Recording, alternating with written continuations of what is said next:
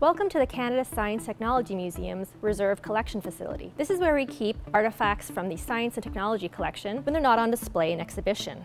We have a diverse and vast collection of artifacts ranging from transportation, agriculture, aviation and space, communication, as well as industrial design and medical technologies. Wouldn't you love to get your hands on these artifacts?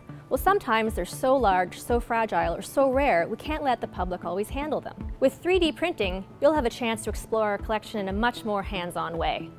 Let me show you how. We can take an artifact and make a 3D digital model of it with our scanner. The scanner uses lasers, cameras, and sophisticated software to make a 3D file, or mesh, that captures the size, shape, and physical characteristics of an artifact. This information is then handed off for post-production, where we use software to smooth out the mesh so we can create a 3D model or even have it printed. So that's how you might be able to get your hands on some of these amazing things from our collection. So stay tuned as we scan more artifacts.